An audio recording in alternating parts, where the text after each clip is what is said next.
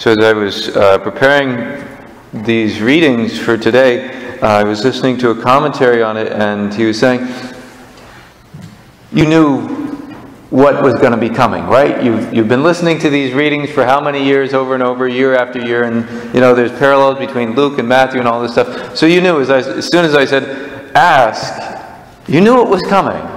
You'll receive, seek and you'll find, knock on the door will be open.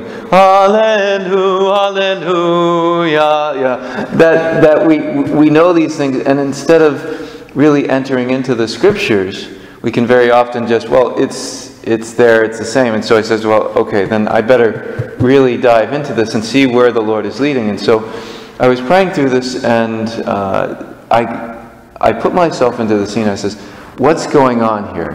Jesus is telling this parable, and saying, I wonder. So follow me here. If maybe this is something Jesus saw personally. Maybe I'm thinking, if he and the Holy Family are on the way back from Egypt, and maybe he's 4, 5, 6 years old. We don't know exactly how old he was when he came back from the flight into Egypt. That he's going, and they finally reach this home at midnight. Now, this is a culture where, of course, hospitality is an essential part, and lack of hospitality is a huge sin in their society.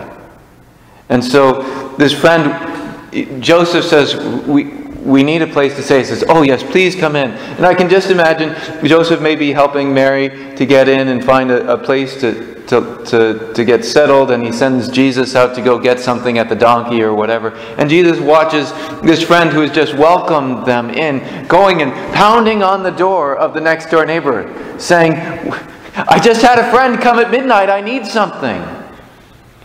And the guy said, go away. And you can just see Jesus watching this, at least I can, watching this event as he keeps pounding and pounding and pounding, because he knows that he is responsible for getting them some food.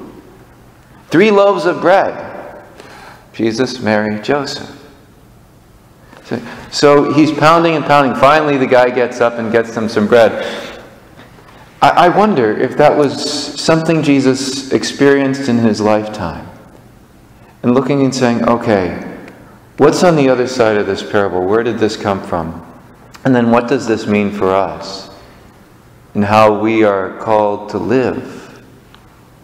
That when someone comes to us in need, do we react immediately because we're supposed to, or do we wait till it gets more annoying than anything?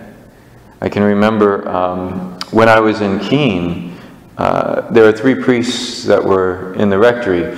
But Father Dan, God bless him, he was in his 70s, he says, I don't answer the phone at night, that's for the associates. So the 2 young guys, we had to answer the phone for emergencies and stuff in the middle of the night. And a lot of times it wasn't a question of who would do it, because a lot of times the other priest would be on his day off when I was there, and likewise. But there was like one day a week when we were both in the house. And I remember waking up one night to the phone ringing and say, I should let him get it. No, I'll get it. And sometimes he beat me to the phone, and sometimes I beat him to the phone. But we knew somebody had to do it out of persistence. Because someone calling at that late hour wasn't asking, what time is the midnight mass? But rather had something more important, more pressing, someone dying, someone that needed anointing. And God says to us, if you give good gifts to people, even though you're wicked, even though you're selfish, even though you'd rather let Father Steve pick up the phone,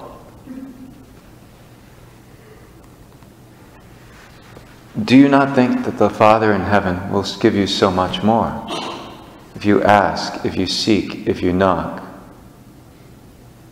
Problem is, we're not persistent enough. And God has his reasons for stretching us, for not giving us immediately what we ask. There are reasons, and I think they're probably good reasons, because if we got everything we asked for like that, what would happen? We'd probably start forgetting about God as someone to be in relationship with. He's saying, how much more will the Father in heaven give the Holy Spirit to those who ask him? Won't he give his very life? May we delve into these scriptures today, allowing the Lord to really speak to our hearts, and what he's saying today, and where he's leading us in delving into these mysteries, God's incredible love for us, and how he so longs to give us good things if we are finally open to receive, to find, and to have the door open to us.